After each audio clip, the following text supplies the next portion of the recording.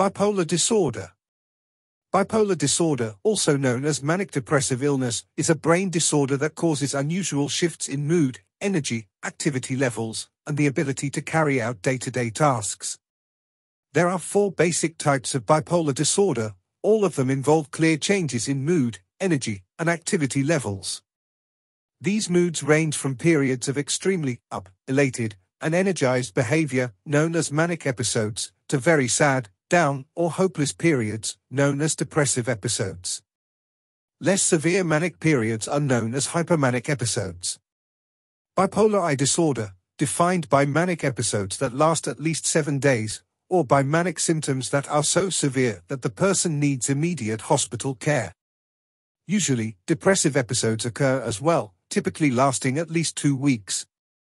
Episodes of depression with mixed features, having depression and manic symptoms at the same time, are also possible.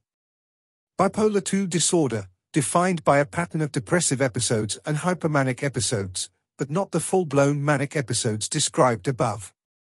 Cyclothymic disorder, also called cyclothymia, defined by numerous periods of hypomanic symptoms as well as numerous periods of depressive symptoms lasting for at least 2 years, 1 year in children and adolescents. However, the symptoms do not meet the diagnostic requirements for a hypomanic episode and a depressive episode. Other specified and unspecified bipolar and related disorders, defined by bipolar disorder symptoms that do not match the 3 categories listed above. Signs and symptoms. People with bipolar disorder experience periods of unusually intense emotion, changes in sleep patterns and activity levels, and unusual behaviors. These distinct periods are called mood episodes. Mood episodes are drastically different from the moods and behaviors that are typical for the person.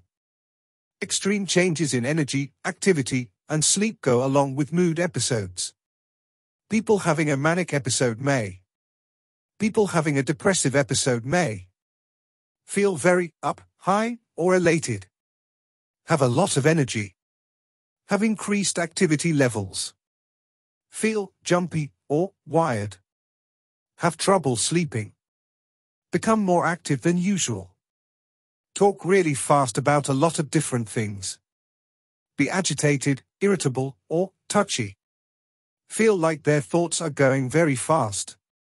Think they can do a lot of things at once. Do risky things, like spend a lot of money or have reckless sex. Feel very sad, down, empty, or hopeless. Have very little energy. Have decreased activity levels. Have trouble sleeping, they may sleep too little or too much. Feel like they can't enjoy anything. Feel worried and empty. Have trouble concentrating. Forget things a lot. Eat too much or too little. Feel tired or slowed down. Think about death or suicide. Sometimes a mood episode includes symptoms of both manic and depressive symptoms. This is called an episode with mixed features. People experiencing an episode with mixed features may feel very sad, empty, or hopeless, while at the same time feeling extremely energized. Bipolar disorder can be present even when mood swings are less extreme. For example, some people with bipolar disorder experience hypomania, a less severe form of mania. During a hypomanic episode, an individual may feel very good, be highly productive, and function well. The person may not feel that anything is wrong, but family and friends may recognize the mood swings and all changes in activity levels as possible bipolar disorder. Without proper treatment, people with hypomania may develop severe mania or depression. Diagnosis. Proper diagnosis and treatment help people with bipolar disorder lead healthy and productive lives. Talking with a doctor or other licensed mental health professional is the first step for anyone who thinks he or she may have bipolar disorder. The doctor can complete a physical exam to rule out other conditions.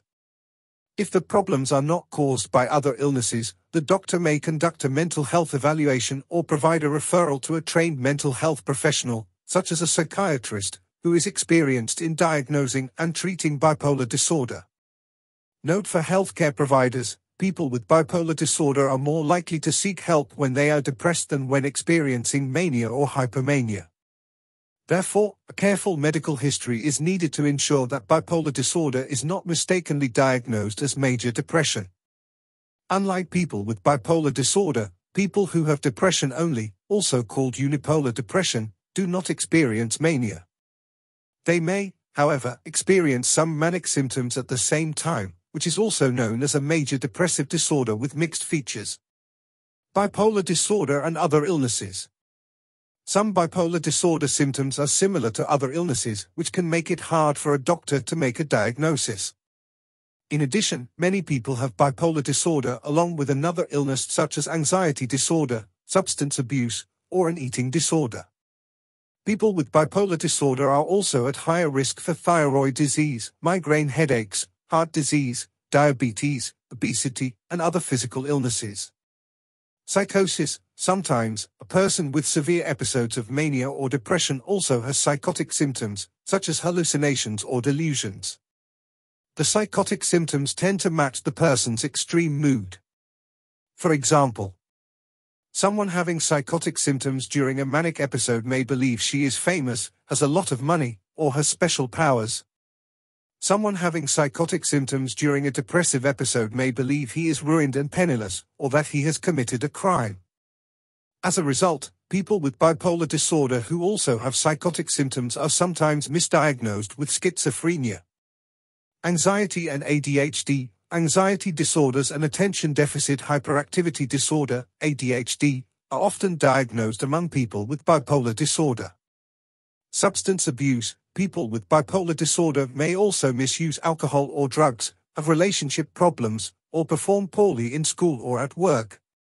Family, friends, and people experiencing symptoms may not recognize these problems as signs of a major mental illness such as bipolar disorder. Risk factors. Scientists are studying the possible causes of bipolar disorder. Most agree that there is no single cause. Instead, it is likely that many factors contribute to the illness or increase risk. Brain structure and functioning. Some studies show how the brains of people with bipolar disorder may differ from the brains of healthy people or people with other mental disorders. Learning more about these differences, along with new information from genetic studies, helps scientists better understand bipolar disorder and predict which types of treatment will work most effectively. Genetics. Some research suggests that people with certain genes are more likely to develop bipolar disorder than others. But genes are not the only risk factor for bipolar disorder. Studies of identical twins have shown that even if one twin develops bipolar disorder, the other twin does not always develop the disorder, despite the fact that identical twins share all of the same genes. Family history. Bipolar disorder tends to run in families. Children with a parent or sibling who has bipolar disorder are much more likely to develop the illness, compared with children who do not have a family history of the disorder. However, it is important to note that most people with a family history of bipolar disorder will not develop the illness. Treatments and therapies. Treatment helps many people, even those with the most severe forms of bipolar disorder, gain better control of their mood swings and other bipolar symptoms. An effective treatment plan usually includes a combination of medication and psychotherapy, also called talk therapy. Bipolar disorder is a lifelong illness. Episodes of mania and depression typically come back over time. Between episodes, many people with bipolar disorder are free of mood changes, but some people may have lingering symptoms. Long-term, continuous treatment helps to control these symptoms. Medications. Different types of medications can help control symptoms of bipolar disorder. An individual may need to try several different medications before finding ones that work best. Medications generally used to treat bipolar disorder include mood stabilizers, atypical antipsychotics, antidepressants. Anyone taking a medication should talk with a doctor or a pharmacist to understand the risks and benefits of the medication. Report any concerns about side effects to a doctor right away. The doctor may need to change the dose or try a different medication. Avoid stopping a medication without talking to a doctor first. Suddenly stopping a medication may lead to rebound or worsening of bipolar disorder symptoms. Other uncomfortable or potentially dangerous withdrawal effects are also possible. Report serious side effects to the U.S. Food and Drug Administration, FDA, MedWatch Adverse Event Reporting Program online at http://www.fda.government/safety/medwatch or by phone at 1-800-332-1088. Clients and doctors may send reports. For basic information about medications, visit the NIM Mental Health Medications webpage. For the most up-to-date information on medications, side effects, and warnings, visit the FDA website. Psychotherapy. When done in combination with medication, psychotherapy, also called talk therapy, can be an effective treatment for bipolar disorder. It can provide support, education, and guidance to people with bipolar disorder and their families. Some psychotherapy treatments used to treat bipolar disorder include cognitive behavioral therapy, CBT, family-focused therapy, interpersonal and social rhythm therapy, psychoeducation. Visit the NIM Psychotherapies webpage to learn about the various types of psychotherapies. Other treatment options. Electroconvulsive therapy, ECT. ECT can provide relief for people with severe bipolar disorder who have not been able to recover with other treatments. Sometimes ECT is used for bipolar symptoms when other medical conditions, including pregnancy, make taking medications too risky. ECT may cause some short-term side effects, including confusion, disorientation, and memory loss. People with bipolar disorder should discuss possible benefits and risks of ECT with a qualified health professional. Sleep medications. People with bipolar disorder who have trouble sleeping usually find that treatment is helpful. However, if sleeplessness does not improve, a doctor may suggest a change in medications. If the problem continues, the doctor may prescribe sedatives or other sleep medications. Supplements. Not much research has been conducted on herbal or natural supplements and how they may affect bipolar disorder.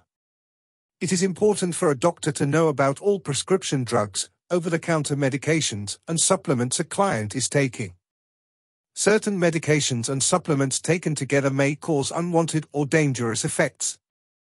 Keeping a life chart. Even with proper treatment, mood changes can occur. Treatment is more effective when a client and doctor work closely together and talk openly about concerns and choices. Keeping a life chart that records daily mood symptoms, treatments, sleep patterns, and life events can help clients and doctors track and treat bipolar disorder most effectively. Finding treatment. A family doctor is a good resource and can be the first stop in searching for help. For general information on mental health and to find local treatment services, call the Substance Abuse and Mental Health Services Administration, SAMHSA, Treatment Referral Helpline at 1-800-662-HELP-4357. The SAMHSA website has a behavioral health treatment services locator that can search for treatment information by address, city, or zip code. Visit the NIMH's Help for Mental Illnesses webpage for more information and resources. For immediate help.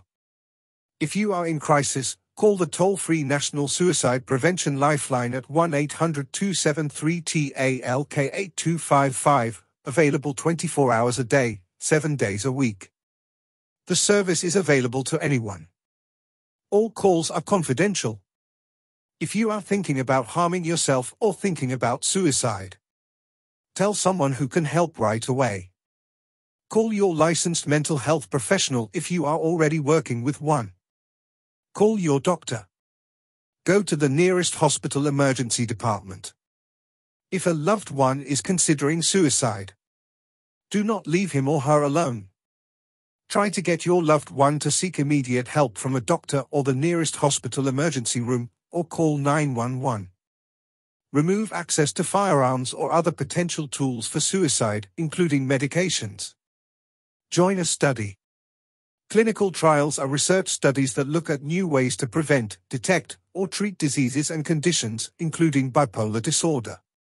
During clinical trials, treatments might be new drugs or new combinations of drugs, new surgical procedures or devices, or new ways to use existing treatments. The goal of clinical trials is to determine if a new test or treatment works and is safe. Although individual participants may benefit from being part of a clinical trial, participants should be aware that the primary purpose of a clinical trial is to gain new scientific knowledge so that others may be better helped in the future. Please note, decisions about whether to apply for a clinical trial and which ones are best suited for a given individual are best made in collaboration with your licensed health professional. How do I find clinical trials at NIM? Scientists at NIM study many subjects including cognition, genetics, epidemiology, and psychiatry.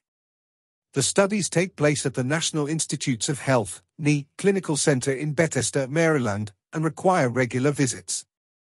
After the initial phone interview, participants come to an appointment at the clinic and meet with a clinician.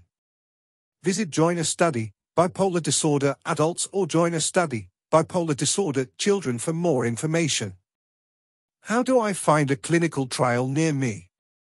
To find a clinical trial anywhere in the world, visit clinicaltrials.government. This is a searchable database of federally and privately supported clinical trials conducted in the United States and around the globe. Clinicaltrials.government has information about a trial's purpose, who may participate, locations, and phone numbers for more details. Anyone interested in joining a clinical trial should consult a health professional before making a commitment. Last revised, April 2016. Unless otherwise specified, NIM information and publications are in the public domain and available for use free of charge. Citation of the NIM is appreciated. Please see our Citing NIM Information and Publications page for more information.